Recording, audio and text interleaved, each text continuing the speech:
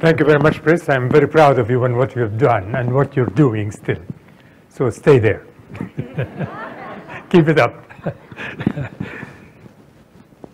It really is amazing what happened in the early 60s and the way it developed. And I would like to do this through a series of photographs to project them and then talk about them. If we have the first slide, please. As we go through the whole process of the Apollo missions to the moon and what did happen and what was my role in the whole thing. And one of the things that we'd like to emphasize is the fact that the interest of human beings in the moon goes back thousands of years, as we talked here about the fact that the ancient Egyptians had a goddess with Khinsu about the moon, and it was very important where the moon is and what the shape of the moon is, and all of this had been very significant to them. All the way throughout history, the moon had a position in the human mind. And the first time that we actually got some view of the moon, next, is the map that was first made by Galileo Galilei in Italy, where he trained the very first telescope to see the moon and actually saw all kinds of little things that varied. And in addition to the black areas on the moon, he saw some high ground, and he began to name the features of the moon. He called the flat black areas Maria, because they are like the seas. Like the Latin term mare is for sea. And then the bright areas he called terra, meaning the land. So he imagined it to be like the earth. So the flat areas, he called them seas, naturally. And the white areas, he called them the mountains. The terra, the mountain ranges. And then he picked up the mountain ranges, he called them the Alps and the Apennines and so on, mount after mountains of the earth. So this was our first view of the features of the moon in 1610, the year 1610, when Galileo Galilei looked through his telescope to see these features of the moon. Next. And then 250 years later, Jules Verne thought about the trip and sending men to the moon. And it's fascinating that he thought that there would be 3 men going to the moon. And then the spacecraft would look like this. Lo and behold, it looks very much like the command module. 100 years later, we have something different from something new. But it certainly looked very much like that. Next, please. And there came NASA to divide a scheme, but sending missions to the moon with exactly the same 3 men in a little capsule that looks like the command module. And actually, I took this picture to Rocco Petrone, which I will talk about in a minute, and he said, "Well, we must have all thought about that when we were young. And things like this stick to the mind," which is very true. The reason for the huge success for NASA, perhaps to this day, is this gentleman right here. And his name is James Webb. And Jim Webb was the first NASA administrator. He was there only for 6 or 7 years. And he is the one that kind of shaped the NASA theory and the NASA workforce and the NASA way of doing things. And I heard from Rocco Petrone, which I'll talk about in a minute, about how Jim Webb dealt with his people, and particularly the bosses of his people. Rocco said, when I became a supervisor, Jim Webb collected us all, and he said, listen, you guys, you became supervisors, which means that from now on, you don't do any work. And he said, well, we'll stop like this and say, what does he mean by this? He said, you don't do any work because your job from this day forward is to make sure that each and every man that works for you, that there were no women, no men, no women in NASA at all, but you have to make sure that you can get every man that works for you to do more than what they think they are capable of doing. Only then we'll make it to the moon.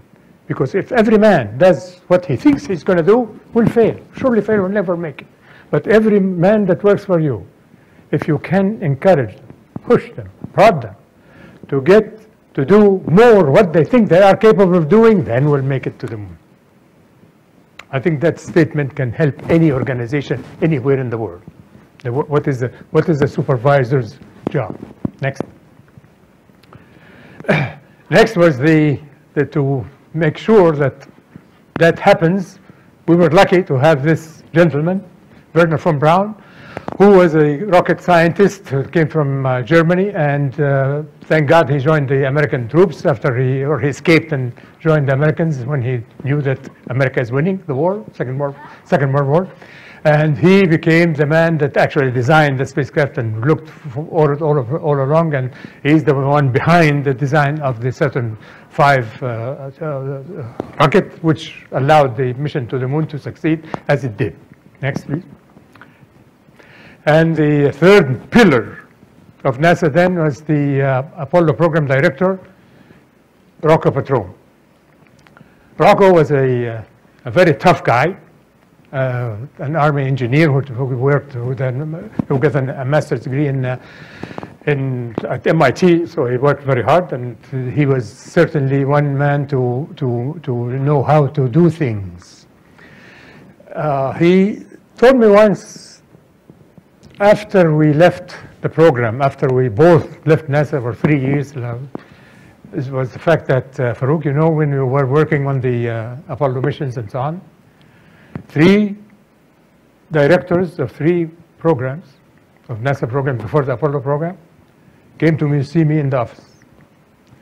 And they said, how can you allow an Egyptian to be the secretary of landing site selection? This guy could be a plant from the Russians. The Soviets are all over Egypt. The Soviets could have sent him specifically to mess up the Apollo program, especially in landing site selection. If he selects the place where the astronauts would crash, then the program will be dead. So he made me a plant to do this. And he said, I told them, I did not put him in this job. It was his own fellow geologist that elected him the secretary of that committee. Don't tell me where he came from. Give me one thing that he did wrong, and I will throw him out the window with my own hands. He said, then they left. And then he said, I never told you that story so that it would not affect your performance. See the beauty of the mind. And Rocco became a man that really had his finger on every little speck of the Apollo program. He would say the NASA Houston guys are claiming that there's something that they cannot do right, and there were going to be delays and whatnot. Farouk, you go down to Houston tomorrow and find out what is the problem with such and such. So I traveled to Houston and go down and between in the little offices, and they find out exactly what the story, and they go and find that John he has 6 people and this and that, but his boss doesn't want him to work on this thing, and he just can't do it, and therefore it will result in a delay or something. So I go back to Washington and tell him the story. So he said, okay, did you have his number? He said, Virginia, secretary was named Virginia. Virginia, come on, call this number. And then he calls this little engineer in Houston, and he said, hey, John, Farouk here tells me that you're doing a great job. Listen, John, the whole Apollo program depends on your job. You're doing the one thing that you're going to do. I want you to get your people together and tell them that your job, the whole Apollo program stands on one foot until you find that you fix this job. Come on, do it, and if you need any help, call me. If you have any problem at night, here is my home number.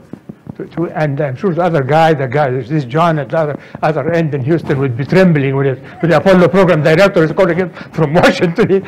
None of his bosses in Houston had ever talked to him. So he would go and do that job in 2 days and fix it instantly like this. So this was the style of management that's vastly different from anything I had never seen or I had never seen since. So these people were like that, and they knew how to encourage the workforce, and especially since the workforce was very young. Once we were down in the Apollo 11 time, I was talking with a bunch of astronauts, and we're looking at the people that are running the mission during the Apollo 11 mission. And we said, dear God in heaven, they look very young. And we said, okay, let's go and see the average age of these people. So we went down the whole corridors and asked them, what's your, how old are you? We'll write it down. How old are you? Get the numbers and how old they were. And we found out that the median, the average age of the people that are running the Apollo missions during the mission, the critical most mission was 26 years old. And real. That depending on youth, and therefore, because you encourage them and you push them and you give them the responsibility and they feel good and they say, my God, I will do this, that. Each one of them believes that he is running the whole damn mission. And they and keep them thinking this way and keep pushing them, and they do the wonders. Next, please. And therefore, we had 3 things to have done before the Apollo missions to the moon. First, there was a Ranger program, where they sent a spacecraft to hit the surface of the moon and to see how the impact of something like this would cause. Next. And this is what one of the things that we wanted to do actually was to get, as far as we're concerned, the job is to get pictures of the approach of this little thing that is going to impact on the moon, so that we can see details of the features of the moon as the rocket approaches. Next. And the second program was called the Surveyor program, whereby we wanted to make absolutely certain that the spacecraft can actually land, because there were so many people, including some very loud scientists, that said that the moon, because of the continued bombardment by meteorites, the surface of the moon would be covered by a layer of dust. And the spacecraft, Apollo 11, is going to come like this, and will go down, and it will just disappear into that dust. And one of them, Tommy Gold, would be writing letters to the president, to the Senate, and everybody that would even read. And he had a position at the university, and he had a name, and so people were terrified in many ways, that they questioned our intellect about the fact that we thought that the moon was rocky and it will stand everything. So there was a necessity to actually prove that there is something that can be sent from the Earth to actually land on the moon and stay put, not disappear in the dust. And that was the Surveyor program. Next. So there were several missions to land on the surface of the moon and actually take pictures to show that, yes, indeed, the surface of the moon is hard enough to land, and there are rocks that can actually stand on the surface. Next. And the last item was the Lunar Orbiter. And the Lunar Orbiter program was the most significant of all of it, because it's just we sent something to go to the moon and rotate around the moon and take pictures and then relay them. And that relaying was done through Jet Propulsion Laboratory. And we have here with us tonight Tom Young, and Tom Young was at Langley Research Center, and he was responsible for getting us together to select sites for Lunar Orbiter missions. And the Lunar Orbiter brought us so many photographs that we could look at and interpret and figure out exactly what it is, and therefore we could figure where to land the Apollo missions one by one based on the photographs that. So the next, please. So the images of Lunar Orbiter allowed us to photograph as much of the near surface, the near side of the moon as much as we possibly can, with both the dark areas, which are the Mariad, the basalts, the volcanics, as well as the terra, the high ground. Next. So we began to think about what the features of the moon might be, and the missions as we go through them one by one.